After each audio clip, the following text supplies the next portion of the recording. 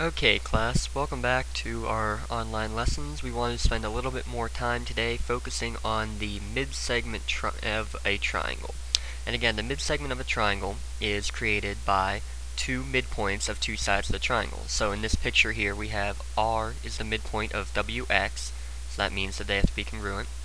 S is the midpoint of XY, so those must be congruent. And then T, the midpoint of WY, meaning these have to be congruent. So because of that, if we have this, we know there are a couple of special properties that we knew. We could immediately say that, for example, RS is parallel to the side that it doesn't touch. RS does not touch WY. Those sides must be parallel. In this case, RS, just this segment, is a mid-segment. It is made up of two midpoints. That's why we call this right here one of our mid-segments. In the same way, TS is also a mid-segment, and RT is also a mid-segment, and they're each parallel to their corresponding sides.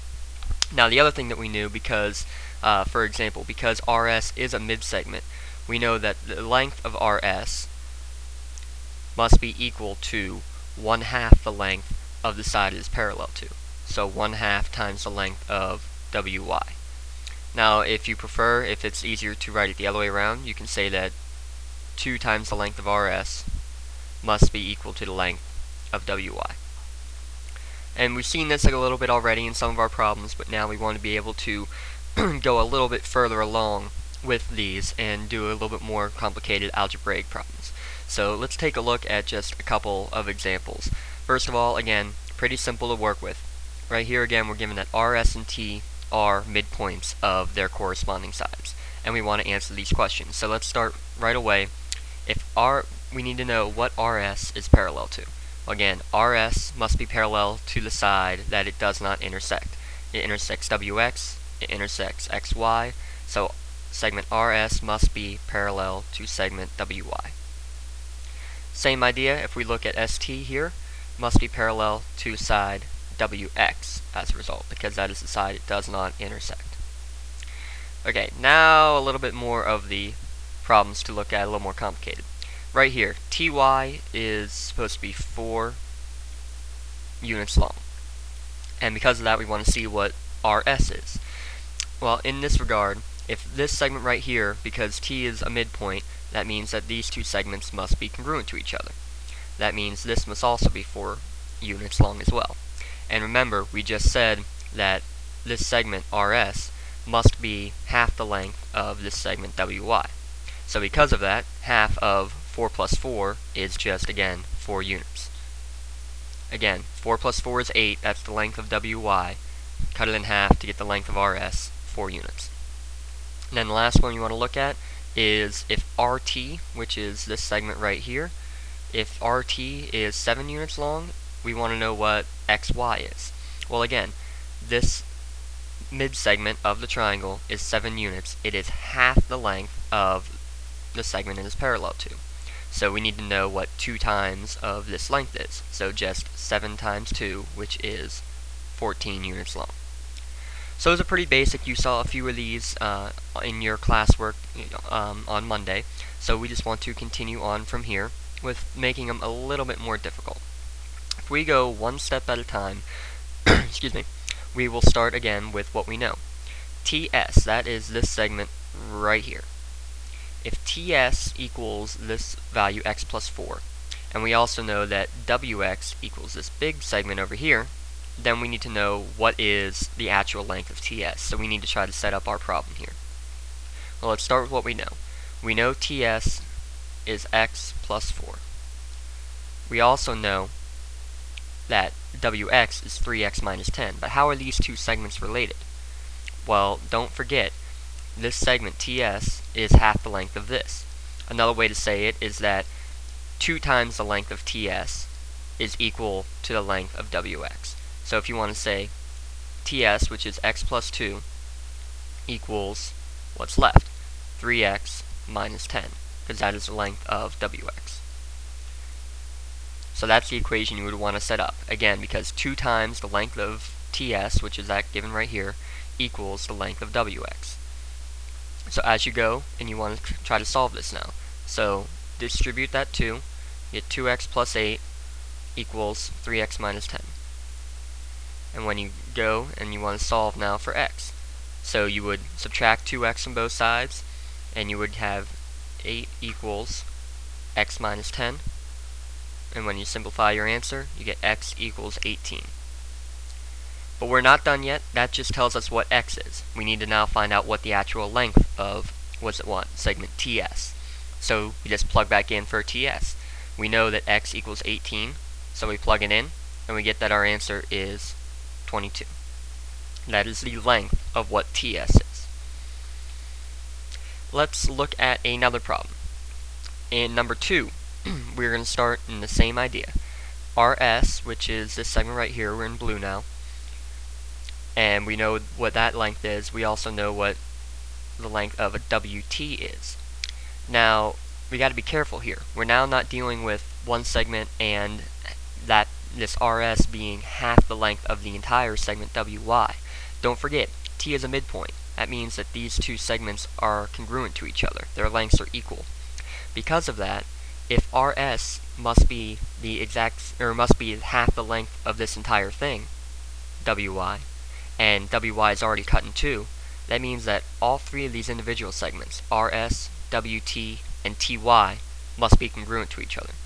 So as a result, we can just say, because we want to say RS and WT are congruent to each other, we can just set their measurements equal, just like that. So we have x plus 12 equals 2x minus 8. And then all you want to do is solve again, and you should get that 20 is your answer. 20 equals x. Again, not done yet. That just tells us what x is. To find RS, we want to plug back in. So if we plug in 20 for x, 20 plus 12 is our length, which is 32.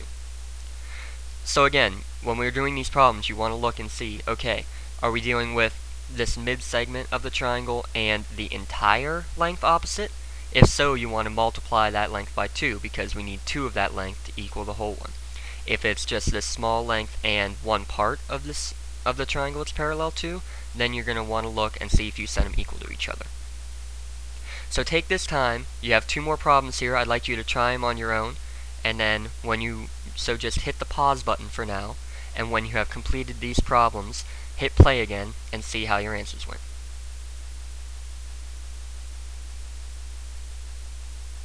Alright, let's take a look at how you did. For number 3, we want to look at RT and XY. So we're looking at the small segment of the mid-segment RT and the entire segment XY. So you want to say that because this is dealing with 2 times the length of RT has to equal the whole length XY, you want to say that 2 times 5x minus 2 equals 12x minus 18. As you're doing your simplifying, you need to distribute. You'll get 10x minus 4 over here to equal the same thing, equaling 12x minus 12, or 12x minus 18, I'm sorry.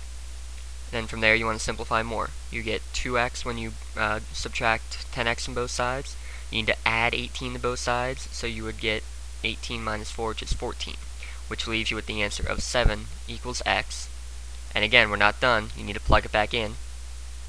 5 times 7 is 35, minus 2 means that your length of RT must be 33 units. And then, so let's look at now number 4.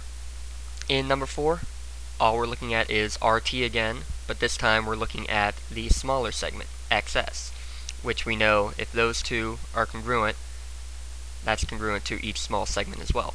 So we're just going to set those equal to each other. 5x minus 2 equals 12x minus 18. As you solve it, 7x should equal 14. Oh, it will equal, actually, I'm sorry, it will equal 16, and you're going to get a fraction of an answer here, like 16 over 7 is going to equal x.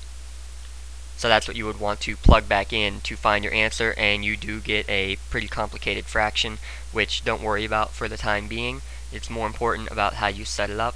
You would do 5 times 16 over 7, and then subtract 2, and that's how you would get your answer.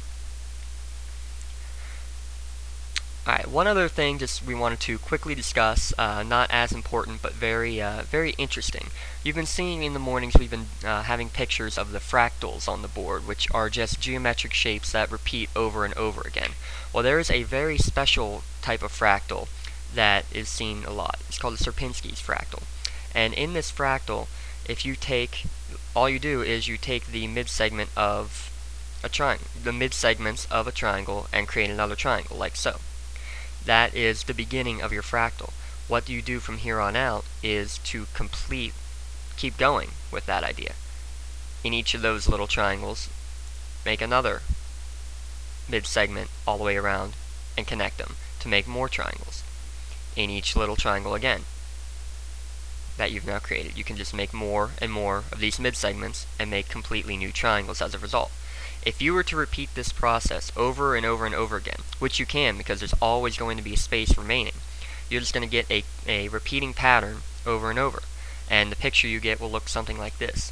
This is just a really popular fractal and one of the easiest ones you can create. And the way you make it is just by using the mid-segments of a triangle. And just something a little bit cool and interesting to compare to what else we've been doing in class and what else we've been seeing. So I just wanted to give you guys the opportunity to see that idea with fractals and comparing them with the mid-segments that we've done. Well, that's it for tonight. Tomorrow in class you will be doing more work with the mid-segments and those problems. And from here we'll start learning some more properties of triangles. So any questions, make sure you address them when you take your quiz here in a couple of minutes. Other than that, hopefully this will all be good, and we'll see you tomorrow.